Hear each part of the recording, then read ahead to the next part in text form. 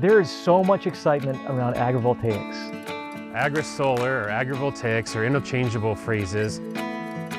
Using solar in combination with farming and agriculture. We're getting dual use out of the land.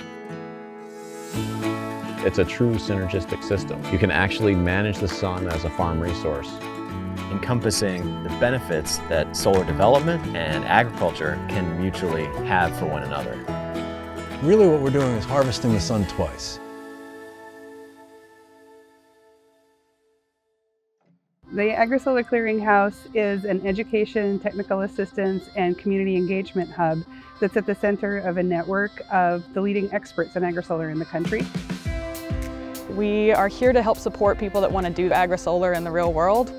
We've been traveling around for the last 2 years, visiting all of these sites, and we've got a following that comes with us around the country now. It's really amazing to see how everybody comes together to make this a real possibility in the world. I love when people hear about it and they see the potential.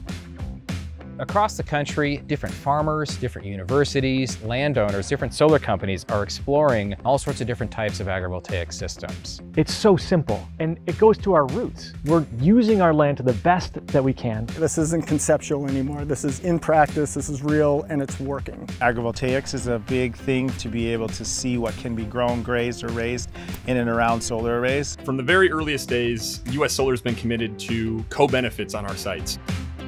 Here in the upper Midwest, there's been a big effort to install pollinator mixes and native grasses underneath solar sites. This is the Oregon Agrivoltaics Research Facility. My motivation is really to help American family farmers survive and thrive. It's become tougher and tougher for the farms to succeed. It's expensive to run the equipment, expensive for everything. My high-level goal for Jack Solar Garden is to be able to continue making our land economically viable. If it wasn't, then we would have to sell off and move somewhere else. We could have built thousands of houses here, but I knew when I bought it from my grandmother that it's not what she would have wanted. With something like this, it's really helping a farmer use his land in multiple facets. The idea of year-round revenue is something that is really, really important to us. Farming is always, it's a gamble. Solar is a guaranteed income, which is kind of nice to have. We live in such a either-or society right now. Agrivoltaics is a both-and option. When people see that this could be another source of revenue for them, a bit of a passive revenue source, if you will, like they don't have to worry about, oh, is it going to grow well this year in order for me to be able to pay for my farm to stay with my family? We really want to help folks be financially viable and come up with alternative sources of income and alternative sources of ways of making a farm work. This idea of agrivoltaics or AgriSolar really is one of these aha moments. There's all this land in between the panels that is just waiting for other productive uses.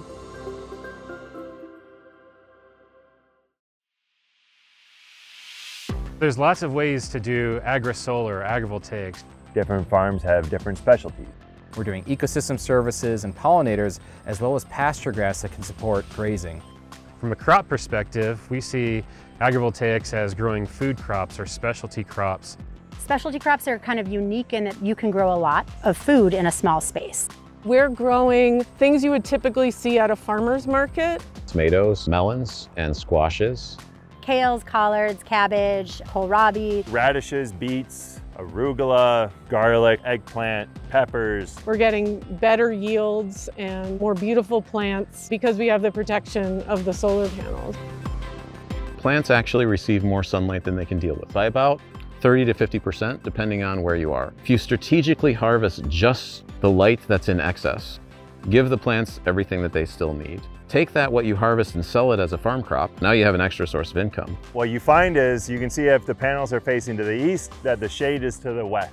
Over the course of the day, that shade cycles throughout the farm. So there's no spot on this land that is full sun or full shade. The hotter temperatures are slightly colder, and the coldest temperatures are slightly warmer. So it takes the big variations in the temperature and it smooths it out. And the panels and the vegetation together create a microclimate that lowers the temperature and allows the panels to operate more efficiently and generate more electricity. There's a lot of benefit to having the shade close by. the temperature really gets to you now that it's pushing 100 degrees on several weeks out of the summer. You've probably seen on the news, most of the western U.S. has been in a drought for multiple years now. One of the clearest wins is in relation to water resources. When you activate your cooling system as a human, you sweat. Plants are the same, they transpire. That's the name for plant sweat. That shading creates a cooler climate underneath the panel, and that means that the plants have less evapotranspiration. They're using less of their cooling system, so they're using less water. So there's less wasted water that goes to non-productive growth. And they are growing melons and other water-dense fruits and vegetables without irrigating. I'm very proud of the fact that we have one of the first really large arrays. It was very interesting learning to work inside the arrays. I want to run my full-size tractors with the equipment I already own. They were designed in such that we had space to maneuver.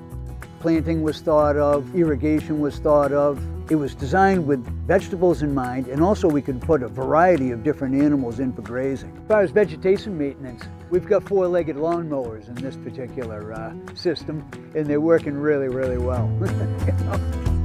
If you're a sheep farmer, this is something you can do to expand the opportunity for your family farm.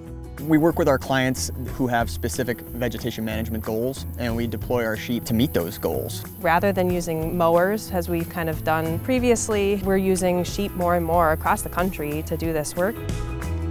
The other big benefit is the shading that the solar panels provide. From their perspective, they see wide open pasture with shade every 10 or 12 feet. It's actually less stressful on the animals. They get to actually live out their lives as they're kind of meant to, in the open, on grass, with forbs. They nibble this vegetation down in a quiet, peaceful manner.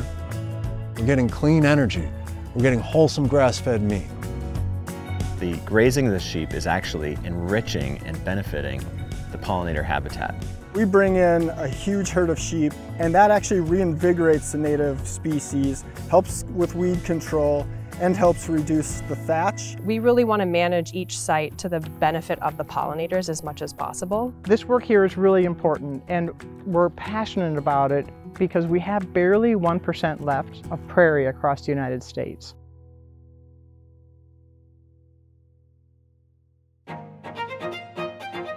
We're currently at a pollinator-friendly utility-scale solar project in south central Minnesota. An important industrial power plant, but also providing this benefit for pollinators. This prairie is so beautiful. If you sit and look around and let yourself slow down, you can see all kinds of stuff. It starts with awareness, knowing that pollinators are in decline. Sites like this are important, especially in heavily agricultural areas, because they provide a refuge for native pollinators. Honeybees from local hives are taking advantage of this. We've also seen monarchs, both adult and larval caterpillars, on the milkweed plants that are on the site. It is creating habitat for thousands of species. Manicured landscapes are expensive to maintain. The beautiful thing about pollinator habitats, once established, it requires little maintenance. It's not just pretty flowers, it's a full-service ecosystem. And what we're finding is the quality of the vegetation in those undisturbed, wide-open prairies is not that different than what we're finding on these solar sites.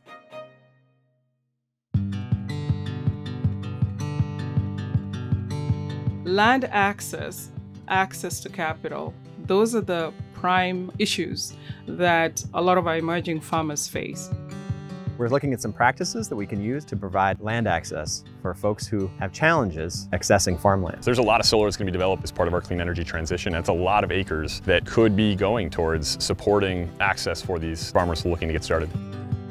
They have the passion to do farming activities, but they don't have land that they can affordably access. 1/4 of an acre between rows for a farmer can add up to an incredibly productive plot of land that right now isn't necessarily in use. For farmers, oftentimes when they're leasing land, they're just able to lease 1 year at a time. If this works really well, then farmers can do 10-year lease or more with the partners that we have.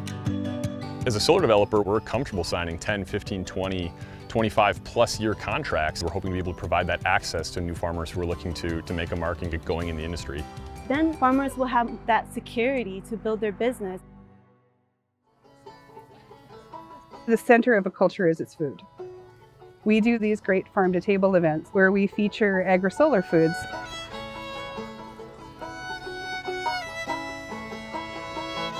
That is one way that we're trying to build this culture and to bring this community together. Welcome everybody to the AgriSolar Farm to Table. Let's give a big round of applause for the chefs tonight. These ingredients come from solar farms all across the country. It's just an excellent way to connect.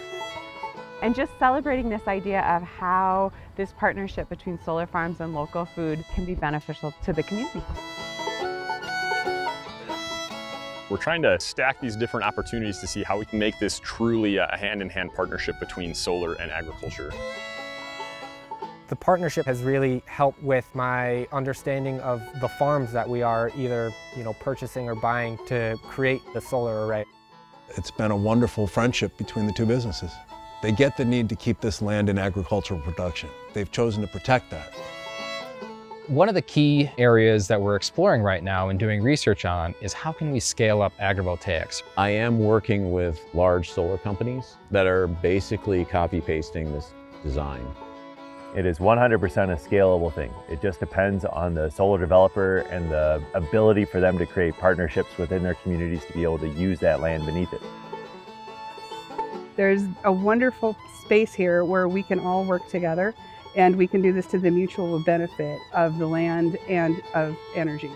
There is a possibility to do this in any way that you need to fit your farm or to fit your solar site. You can still keep farming these lands. Families can keep doing what they've been doing for generations, and it doesn't have to stop.